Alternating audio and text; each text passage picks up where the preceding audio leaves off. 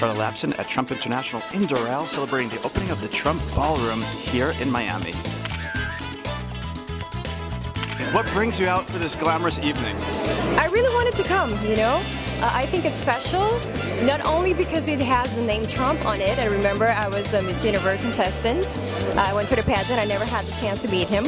And I know that the pageant's going to be here. So I think it's a very nice opportunity to come and see the place, obviously, here in Durham. Bringing a piece of culture like this to Miami, it just opens up the gates for so much more. And I think Miami is basically known because of that, you know. This is like the capital of everything, although everything that is going on.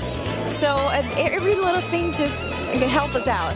And I think it's really important just to come to these events and support that that's part of the issue. So can we ask, how do you get this look? Oh, these are a friend of mine. They're designers, Puerto Rican designers. They're called Eclectica. And they've always been there supporting me, and I'm really thankful for them. This is a dress. And the look, I just didn't want to have a ponytail. I thought that maybe doing something different would bring out the glamour, and I think that's exactly what I was looking for, so it was a good chance. And the lipstick? What's the color? Lipstick. It's like kind of red coral.